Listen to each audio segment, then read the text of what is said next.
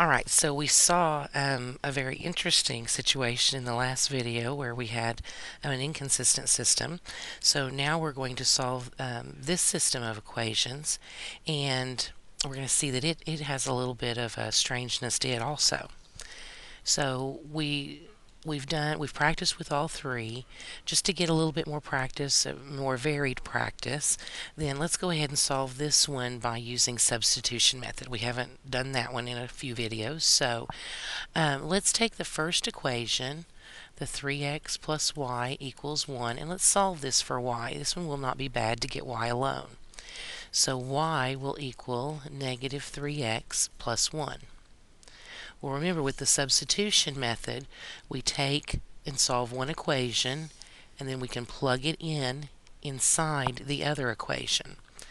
So now I can say negative 6x minus 2 times, instead of y, I'm going to use negative 3x plus 1. I'm substituting that in for y equals negative 2. And now we need to distribute. So this will be negative 6x plus 6x minus 2 equals negative 2. Now here in this case, a negative 6x plus 6x, those cancel out, and we have negative 2 equals negative 2. This is a true statement. What this is telling us is it does not matter what x value we use here, it will always make a true statement. Now, normally when we have something like this happen, we would say it's all real numbers or all real solutions. But we have to be careful. It is all real solutions that work in this equation. Every solution that works, or every x and y value that works in this equation will also work in the other one, because this is what's called a dependent system. Technically, it is consistent because it has an answer. Inconsistent means it does not have an answer or no solution.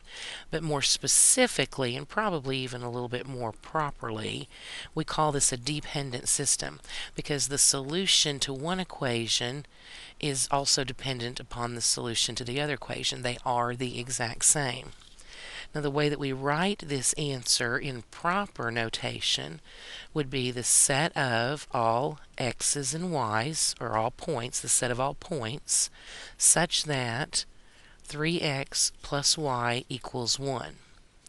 So what you're saying is any x and y that work in this equation will also work in the other equation by this notation. Now, just think about that for a second. If you have two lines, let's say we have the line that looks something like this. In order for it to have every single point in common with this other line, doesn't that mean that the other line would have to be right on top of it? That's why it's called a dependent system. These are actually the exact same line.